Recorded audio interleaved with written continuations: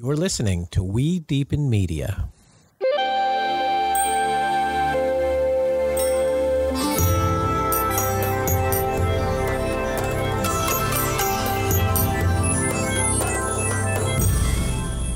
Hello, and welcome to another episode of Deepen with Christina. I'm your host, Christina Weber, founder and CEO of We Deepen, Feminine Weapon, and also a certified professional coach and matchmaker. If you haven't lately, go to wedeepen.com, hit on that social calendar, and check out all the upcoming social and transformational experiences. We curate these experiences with a goal in mind to help you have more meaningful, loving relationships. All of these experiences are amazing on their own. And once they're woven together and creates a journey, and people are journeying through these experiences, and bonds build best over time. So you get to see people again and again and again. And it's community that's being created that's not confined to one particular location, one particular modality, one particular leader, and everybody is a part of it. So definitely go to wedeepen.com, check that out. Also, if you're interested in private matchmaking or relationship coaching, there is a database that you can submit yourself into. There's very specific questions that I ask so I can get to know you. There's a small fee of $25 to be a part of that database. I'll reach out after, or you can even reach out to me and we'll get the conversation going.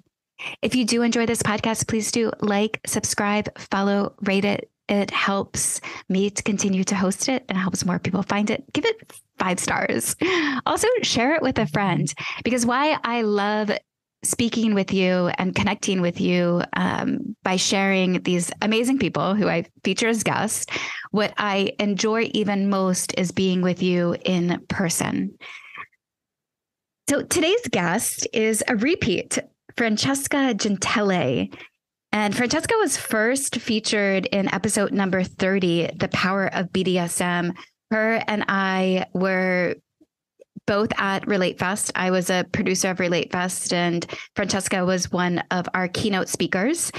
And a reason that I called her back was because in episode 74, and I'll include links to both of these episodes in the show notes, but in episode 74, which is a very popular episode on the podcast, Hedoné, it's about Hedoné, the Adult Sensual Retreat that happened here in Austin, Texas. It happens annually.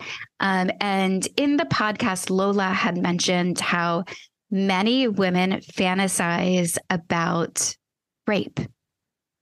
And I just couldn't leave that out in the open. I had to go back and unpack this because that's a really sensitive topic, and how confusing could that be for a man to listen to that and hear that, in the time of Me Too and Time's Up, that there are women that fantasize about rape. How confusing is that?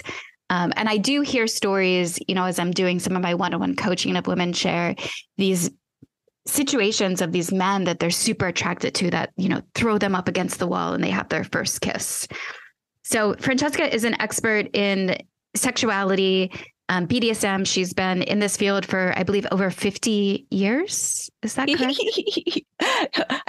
I'm not that ancient. Over 30. Over 30. Okay. Okay.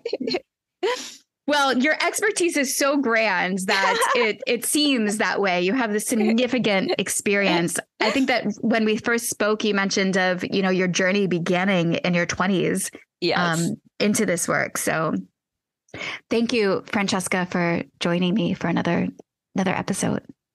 Oh, I'm so delighted to be here. And, in our culture around the world today, sex really is still so confusing. We long for it. It excites us. It delights us on a good day.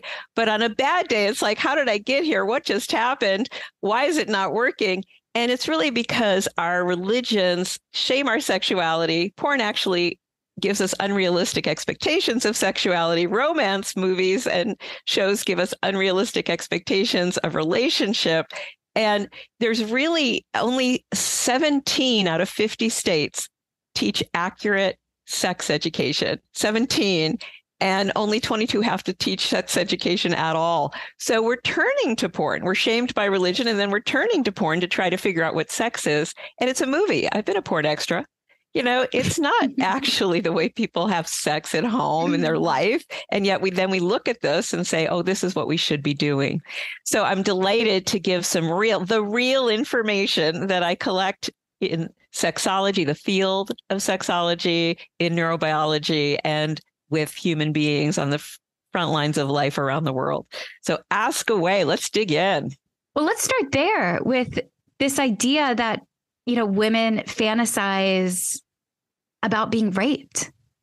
Yeah, well, interesting point that I would like to bring up is that although some of the latest studies say that approximately 61% of women fantasize about rape, guess what? 57% of men do too, about being raped. So it's not just women, but we have a tendency to look at women. But why would anyone look at a fantasy about being forced, kind of forced to do something? I'm going to have my way with you. You don't have a choice. Now, when we look at fantasies are kind of like dreams. They come with a symbolic or deeper message. So if 5 people dreamed about sitting on a chair, one person, that chair might mean support. Somebody else, that chair might mean rest. Someone else, that chair might mean, their queendom or their kingdom. It's not the same for all 5 people. We need to dig a little deeper to say, what does a chair mean? So this idea of being forced, taken, having to do something that, oh no, if you weren't forcing me, Christina, I would never do that, is often a compensation for religion that has shamed me. So when religion has shamed me and said, I can't have desire, I can't just go for what I want. I wouldn't be a good man or a good girl, a good woman if I just said I have all this desire. It is a our psyche gives us fantasies and dreams to try to nourish us in ways that we're depleted. So here, someone else in my fantasy comes in, and their forcefulness gives me permission to access the desires that I don't give myself permission toward. Now, I want to say something really important about fantasies as well. So I have a fantasy about being ravished by a pirate. In my fantasy, it's always a golden sunset. I'm wearing a delicious full-length blue silk gown that the wind is sort of pressing against my body. My hair is flowing in the breeze. And then in the distance, it's a pirate ship. And even though he's really pretty far away, somehow I can see clearly that there's a handsome man at the prow of that boat. And even though the wind is blowing my hair back beautifully, it's somehow still blowing his hair back beautifully. And I'm like, oh no.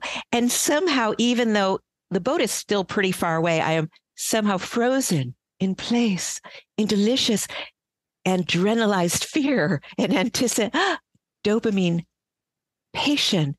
So I'm like waiting expectantly as his boat comes closer and closer. These are great hormones, by the way. Human beings we love our dopamine. Dopamine is anticipation and reward. We love it in shopping. We love it in gambling. We love it in anything new. So if you like anything new, traveling, going to a new place, trying a new thing, trying a new tech toy, if you like anything new, you like dopamine. If you like going to some sort of new adventure, you like dopamine. If you like shopping, you like dopamine. If you like gambling, you like dopamine. And we also like dopamine in our relationships. Excite me, inspire me, surprise me.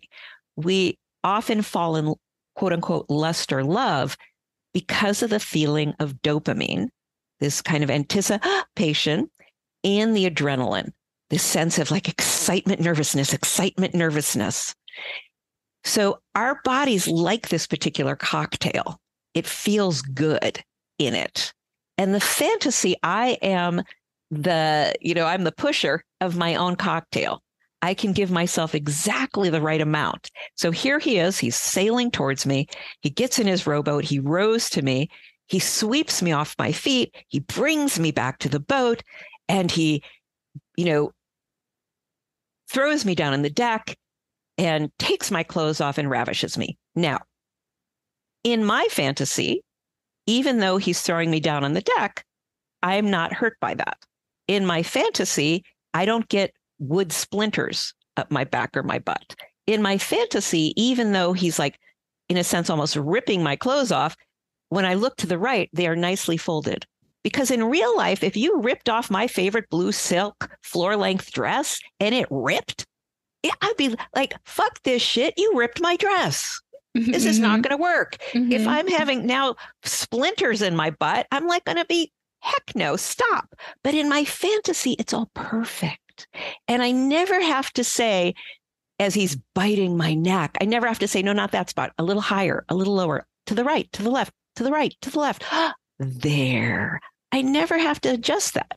He just, in my fantasy, bites just the right point. I never have to say it's that time of the month where my nipples are sensitive. Please, approach them with delicacy. I don't have to say anything in my fantasy because he perfectly, even if he's raping me, he's perfectly attuning. Attuning is seeing, feeling, and hearing accurately all my little signals. He's perfectly attuning to the instrument, the Stradivarius violin that my body is. So one of the things to get is a woman's or a man's rape fantasy. They're still in charge of it. It's what's called consensual non-consent in BDSM. It's not the dominant is now having their way with the submissive in a way that the submissive doesn't get to say, no, stop, different, or what they don't like. We know that in BDSM, the world of kink and BDSM, the submissives actually has to be in charge. And in our fantasy, we're in charge. We are in charge. And so I've had partners say, ooh, I want to be your pirate. I've had partners that have had boats that wanted to set up this scenario. And I'm like, no, honey, please don't. I actually get seasick. It's just not going to work. Let me have my fantasy. Let me just have it. So when we're looking at the rape fantasy, if my partner has the rape fantasy, I'm going to guess that they want to be deeply attuned to, that they like a combination of this sense of authority that gives them a permission to have the pleasure that they don't just give themselves permission for, that maybe they had a religious or a good boy or a good girl background that they had to feel kind of suppressed, or they have to put other people's needs first. So the rape fantasy, when it's their fantasy, is giving them permission. And that they also want this sense of someone, the power. They want this sense of someone's power just right, just right. So if I grab you suddenly, that is going to burst adrenaline. It's also going to spike dopamine. What is Francesca going to do next? If I bite you or scratch you, that's going to release endorphins. And that's also a slightly altered state. So my way of making love with you as the ravisher, if I'm doing it accurately, if I've heard your fantasy accurately, if I'm attuning to you accurately, is giving you the chemical cocktail that your body most wants. Can you unpack the word attunement? Yeah. So this is actually what so many people long for, but don't know how to put into words. It's actually ideally what we would have gotten as babies and children, but most often didn't. So, there's that first, 9 months, 11 months where we're not talking. So we actually need caregivers who can read our cues. Is that their wet cry? Is that their tired cry? Is that their hungry cry? Is that their I want to be picked up cry? And if our adult caregivers have done enough work on themselves and are skilled enough, they can listen accurately and see accurately to those nonverbal cues, those non-word oriented cues, because we're not speaking yet. Especially when that doesn't happen as a little one, the rest of our lives, we have this deep and profound hunger to have someone be able to hear us beneath our words, to see us beneath our actions, to help us almost come home to ourselves. And we want someone who's like deeply focused. When they sometimes in Tantra and various sexual intimacy, they talk about presence. Presence is actually being deeply focused. Like in this moment, there's no one but Christina in my world. That little smile she just gave me with just a little almost dimple in the side of her cheek. So adorable. Like Christina becomes my world. Her little catch in her breath, her, relaxation in her shoulder, that I'm noticing every little piece of this, whether her skin is flushing or getting a little cold. She is my world. And if she is my world, then as each little nuance of her skin, her temperature, her breath, her eye dilation is being communicated to me, I'm letting myself feel it and shift to match it, or shift to increase it, or maybe to calm it down a little bit if I feel maybe that wasn't right for her. She's actually gotten a little stiff. I feel like something's happening. I'm not attuning. So let me slow down and take a breath, feel a little deeper, maybe go back to what I was doing a moment ago, maybe try something else. A really great lover is the one that they're bringing their attention to becomes their world. And their attuning is, you can imagine that we have a limbic system that broadcasts, that is broadcasting hormonally, that's broadcasting electromagnetically. And we have mirror neurons that accept this broadcast. But in order to be that really great lover, in order to be that person who can really attune, I have to get out of the part of my brain that's chattering, saying, am I doing this right? Am I having fun yet? Maybe I don't know what's going on. Does she really like me? If I'm in some kind of chattering, critical, analytical part of my brain, I'm not actually letting myself feel and respond to your body. And attunement is this deep feeling you, feeling me, feeling you space that comes from ventral vagal breathing, which is a deep breath that gets us out of the activated sympathetic, which is anxiety and irritation is activated sympathetic, or activated dorsal, which is just placation. Am I doing this right? Am I doing this right? You want to slap me, but the third time I'm asking you if my touch is doing it right, you just probably want to scream. So placation is in the dorsal, collapse is in the dorsal. I'm doing it wrong. I should just give up. That's all in the dorsal. And in the ventral vagal part of our nervous system, we're flexible, creative, calm, and we can start to feel each other more deeply. That type of breath is breathing in the nose to the count of 4, with a little pause, and then breathing out the mouth to the count of 8. In the nose to the count of 4. Out the mouth to the count of 8. And so if I'm your lover, Christina, if I start to wonder, am I doing this right? Or am I missing something? I would want to return to my breath first.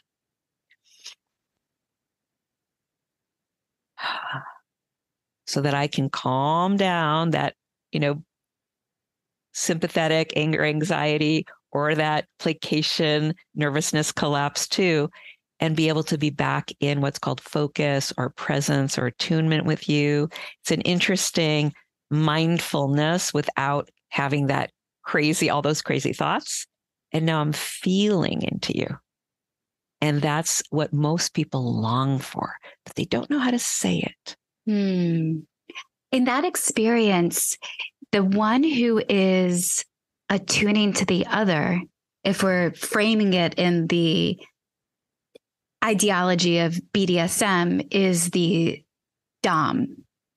They're the one that is penetrating energetically into the submissive, who is then surrendering into the experience that is being led by the one who is providing the space, like who's attuning to the other. Yeah. So you would think other words for dominant are leader, guide, creator of the experience, space holder for the experience. And the dictionary definition of dominant is competent, confident, and holding authority. Competent, confident, and holding authority. It's not domineering. Domineering is a completely different word in the dictionary. So when we are, in a sense, the loving dominant, whether or not we identify as kinky or BDSM, when we're the loving dominant, then I'm saying to you, Christina, nowhere to go, nothing to do. This is all about you, baby. Just take a breath. I've got you. And I'm holding a space, a container, a confidence, an authority that your nervous system can relax into. If I speak into, or speak more specifically around male-female relationships, oftentimes the role is, there's the woman is wanting to be penetrated by the man. So the man is usually the initiator in the early parts of the relationship. However, statistically, that once a couple has been together for quite some time, or maybe again they've married, so they're past, they're in their marrying years, that typically Esther Perel says that the woman will be the one who starts getting bored sexually before the man. I have to wonder if that's because the woman is giving so much, like the man is responsible so often for creating these sexual spaces that the woman's creativity isn't necessarily brought into it. And so there's too much, like the man is like, oh, okay, fine. Yeah, we'll keep doing this over. And then she's like, I'm bored, but not necessarily taking the initiative to recreate the experience to bring aliveness into their sexual play. I think that this is a case of we're undereducated in the sexual cycles, the sexual romantic cycle. So the really high dopamine and adrenaline is time limited. It's going to last like a couple months. It's set up to have us start fucking. Then the next phase that the body goes into biologically is supported by phenylethylamine and oxytocin and serotonin. And it creates the falling in love stage, which is about 9 months, maybe 2 years. And that's designed to be long enough to like have the baby, and then the baby to kind of just be old enough to, kind of be more on its own. Now, if a couple's capable of moving into the attachment phase, that's when they really start to relax and feel comfortable with each other, comforted with each other. But that increase of oxytocin and serotonin and the drop of the phenylethylamine will have sometimes both of them feel, less excitement. Less, if we're used to basing our, am I in the mood for, do I feel that anticipation? If we base our in the mood on, do I feel that kind of anxious adrenaline? Then if that's where we're looking for our mood, we're going to feel bored by this comfort and calmness. If we've been looking for, am I in the mood to be based on the merging that phenylethylamine is, this sense of oneness, like almost like being on ecstasy or MDMA. If I'm looking for that to be the feeling, that goes away as well. So how can I look toward to feel, where is my libido? Where is my arousal, without blaming my partner for not doing it right? So by the way, I'm a recovering sex and love addict, combination sex, love. And so I would be that girl that when all the hormones were off, I would think he's not doing it right. He's boring. He's not a good lover. He's not a good lover for me. And do you know that resenting my partner did nothing to improve my relationship? Wild, right? It never helped. Isn't that crazy? And eventually I saw enough of a pattern with me being so excited by the next lover and I didn't know it was the hormones, that it wasn't that this next lover was the best lover I ever met. It was that all the hormones were its own high, that were having any touch that he did feel like it was the best. So every time he would be the best. And then when I would fall in love with the phenylethylamine, we had so much in common. And then every time the hormones were off, oh, Christina, he's not who I thought he was. He's not. He doesn't touch me the way he used to. He's not romantic the way he used to. And I'm bored now. And then I would justify leaving. So I got tired of that merry-go-round and I started researching. And then I realized if I wanted a sustainable love life, you don't have to want one, but if I did want one, I was going to have to take ownership of my own hormonal structures and patterns. And that's when I started to look at, what creates, and I think you're pointing to this, what creates dopamine? So if dopamine is created by newness, then maybe let's have regular little adventures where we go different places. If adrenaline is created by excitement and anxiety, well, that's create something that has a little bit of that in it, or ask him to do it and explain this to him so he understands. If another way that I like to work with newness is I really explored I have something called the inner aspect method. Richard Schwartz has the parts system. Jung has archetypes. I started to explore that we have one body, but there's all these different beings inside of me. There's the primal. There's the, tired mama.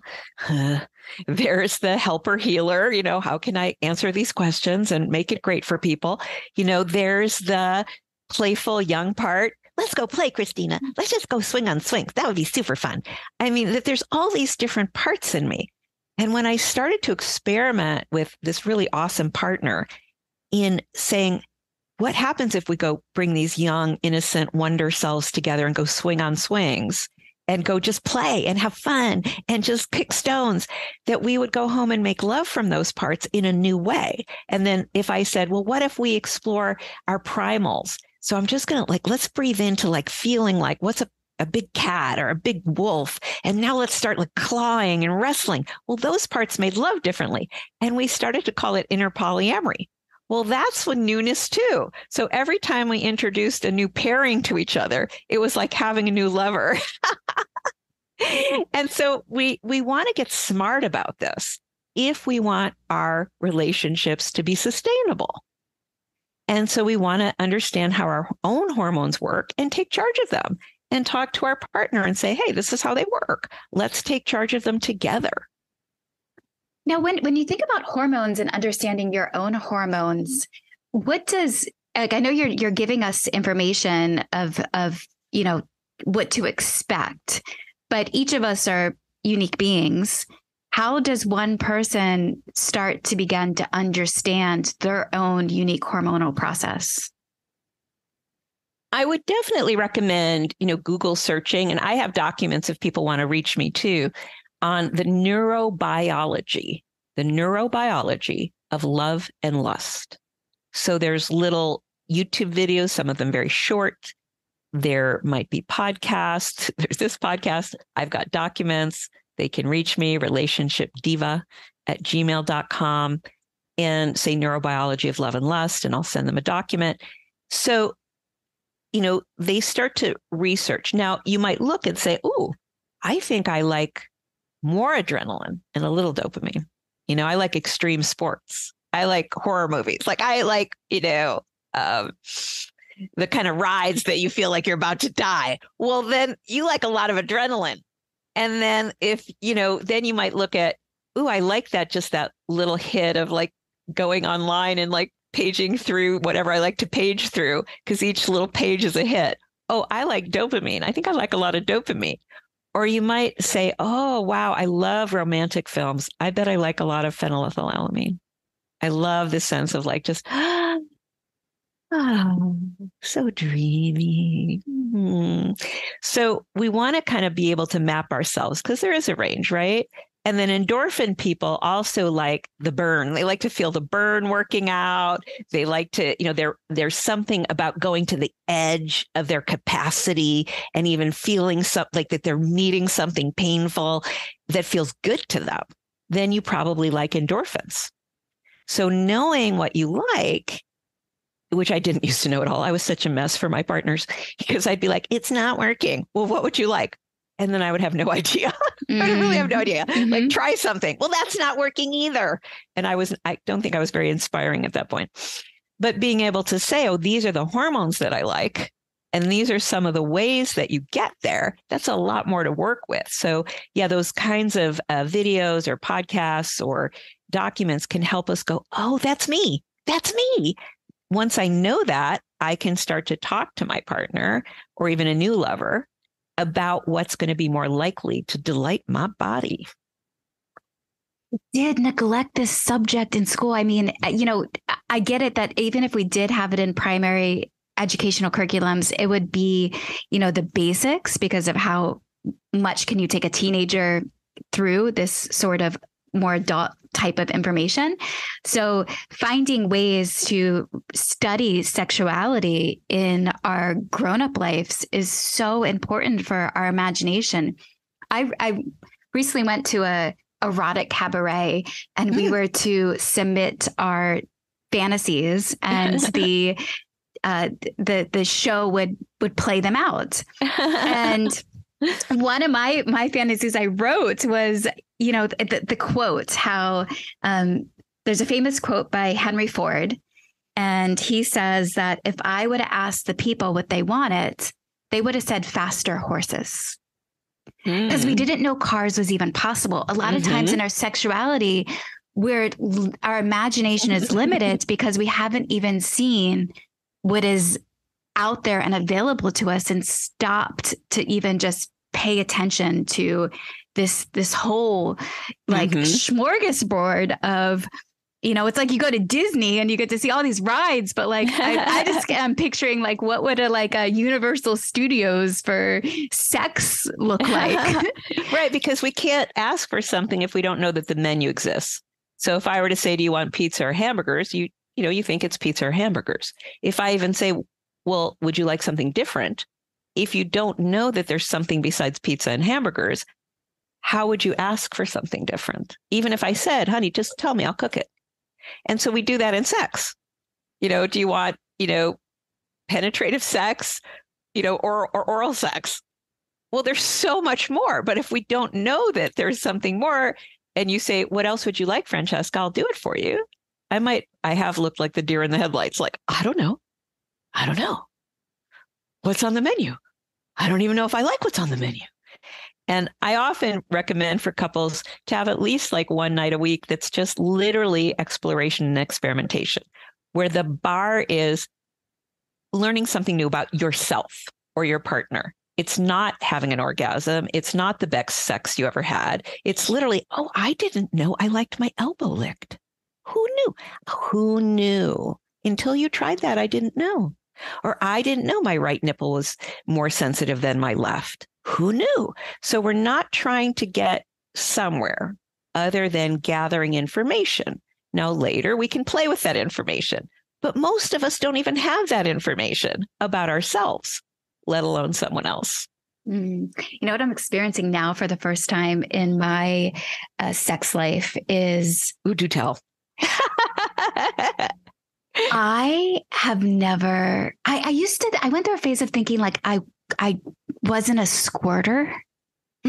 And I'm with this new play partner right now, and I have never been so wet. Like, ooh. He will literally go down on me for like 6 hours. And you've got to be exaggerating. No, I'm not.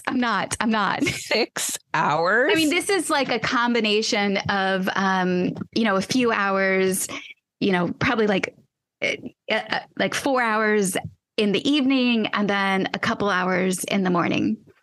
Okay. And still, even so much of it, like, he's super kinky. So I started to play with that and requested that we bottle the Amrita. So I'm even learning what Amrita is. Yes. Yes, I know what Amrita is. Yes. But we should probably tell our listening I would audience. love to tell, but I got a jar and I had him label the jar, Your Majesty's fluids or Your Majesty's juice. And the idea was, we're going to take this and like package all my Amrita up and put it in the freezer. And then every day he would wear it as I put it on his body, and he'd have my pheromones and my Amrita on his body. I even purchased last week I did a iboga ayahuasca journey, and in sometimes when I'm in these journeys, I create domain names and new businesses. And I purchased amritajars.com. And I was like, I'm going to make a company that creates Amrita jars for people to catch their fluids. And in it, it'll be an opportunity to teach people how to squirt, because in my early 40s, I didn't even know I had this ability to be so wet and so fluid. So yeah, I would love to share with the audience about what is Amrita. So I just also want to say that there's a range for when women are accessing this, a G-spot type of orgasm that allows them to squirt, or to, have more like that little or big burst of fluids. So just like men, some men, there's a lot of cum. Some men have a lot of pre-cum, some don't. Some have a lot of cum, some have less cum, and there's a range. So in human masculine ejaculation and in terms of their pre-cum, there's a range. It's similar for women. So, every woman can get wetter or have that kind of burst of something that comes forth. And some women, it's going to be huge. It's like it might be a cup full or whatever. And some might be, a dropper full. And, so we never want to shame ourselves wherever we are on that, bell curve on that spectrum. And there is potential that most people haven't reached yet. And this, it's when we're kind of tickling the G-spot area, which is kind of the inside roof of the vulva. And, you could look up where is the G-spot. You could look up, where is G-spot orgasm. You could look up where is, female ejaculation orgasm. You could look up things like that. And when this happens in this kind of come hither motion in the vulva with a finger that's kind of, I'm doing the motion, you can't see it, that's kind of beckoning forward. There's a point where a woman will have this orgasm and have this release of pleasure that's different than a clitoral orgasm, just the tip of the clitoris, and will often have this burst of liquid. And they've studied it. It is not urine. It is its own compilation of nutrients. And in ancient Hindu texts, in ancient tantric texts, they call this Amrita, which is like a sweet nectar, like a nectar of the gods. And it was felt that if a man actually drank this Amrita, that it would help his health, it would help his longevity, that it was, these nutrients were extremely healthful for him to take in. And then I love that you're doing, the 4 hour, the 2 hour, because in Taoist and tantric, Hindu tantric texts, books about, or teachings about sexuality, we want to stay in a high state of arousal for a minimum of 45 minutes.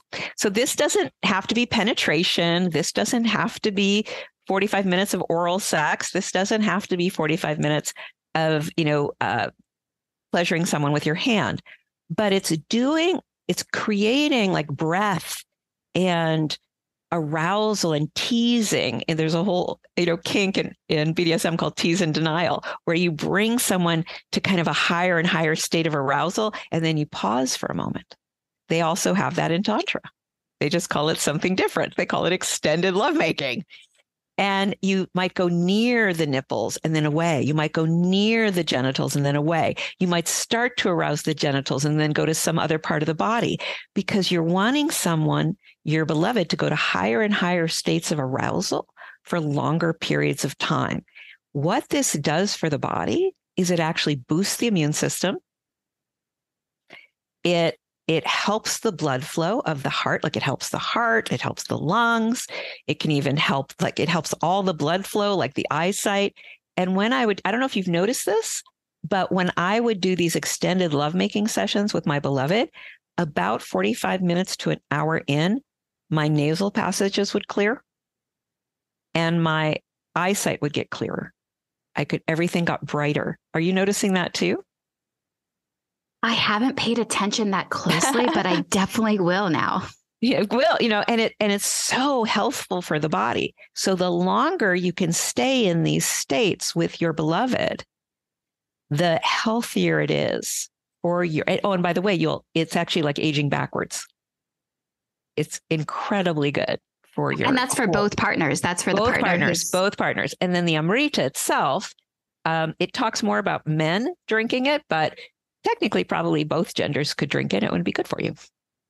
I've heard too that it also can secrete in the mouth and in the eye. I've heard, I haven't heard about the eye. I've heard about that. There's that point sometimes when you're getting really close to your lover's lips with that anticipation, and you just start to salivate. Like there's this sweetness. You can like feel this sweetness kind of come into your mouth, and your mouth gets wet. That is also very delicious to exchange with our beloveds and good for us. Gosh, this is like similar to the last time that we had our podcast where I just want it to keep going again and again, again. If we had more time, I'd be curious to unpack attachment theories. And also because, oftentimes the secure is celebrated. It's like we all we want to get to the secure, but I hear a little bit of, in the hormones of what you're speaking to, this, the nervousness or anxiety is also part of the attraction process that brings us closer to a partner. Of course, avoidance, running away, but there's even something of like moving away and then coming back. Right. So, come here, go away. Yeah. So these other styles of attachment can play into our sexuality as well. So that's coming to mind. And I also would probably unpack owning our desires. I see so much in the dating space of people not wanting to say what they want because they feel as though they don't want to manipulate somebody else's experience. But in the not manipulating someone else's experience, they're not giving them the this level of like the information, the information. And also too, it's like if I said to my partner and I was like, your lips are just so amazing. And I love that they are mine and that you are only to kiss me during this period or whatever it may be. But that's what we're fearful of saying in even though like it's kind of, don't claim. We want to be claimed, but we want to be sovereign. And this kind of playing with the energy and also then suppressing our true desires at times because we don't want to manipulate someone else's experience or whatnot is stopping us from more having like these greater fulfilling relational lives. Yeah. And so I love this. So we've got attachment to go over and how to bring deliciousness to our erotic life and release shame if we're in one of these other attachment styles. And then we have that unpacking of how to really own our desires and communicate it in a way that's connective. I feel like a lot of times we're afraid we'll be rejected or we don't have the skill to say it in a way that's actually connective and inspiring. So it sounds like we're just going to have to do this one more time. Let's do it one more time. Let's do it one more time. I love that. Thank you, Francesca, for joining me for another episode. You're so fascinating in your existence and you have such a wealth of information and knowledge around relating. So I'm really appreciative of that. Thank you so much, sweetheart. And I'm also just want to drop a little note that I'm currently in conversation about creating a couple's sensual healing pathway when partners are noticing that maybe one partner has more trauma in their attachment style or background that's getting in the way of their being present and accessing sexuality. And if couples are really devoted to each other, how to actually have a plan and a pathway to bring healing to that. Thank you. I had a session with a couple yesterday and the conclusion of it, it was a discovery session, was for them to, study love together, study relationship together, make space to do that. And you'll feel more connected to your partner. So I love that you're creating these offerings out in the world, and I'm excited to share more of them through We Deepen. Woohoo. Well, thank you all for listening to another episode of Deepen with Christina. If you did enjoy this podcast, again, please like, subscribe, rate it, give it 5 stars, send it to a friend. Let's all, imagine a world where everybody was thriving in love and experiencing the best sex of their life. Yes. Yes. Until next time, I love you all. Bye for now. Mwah.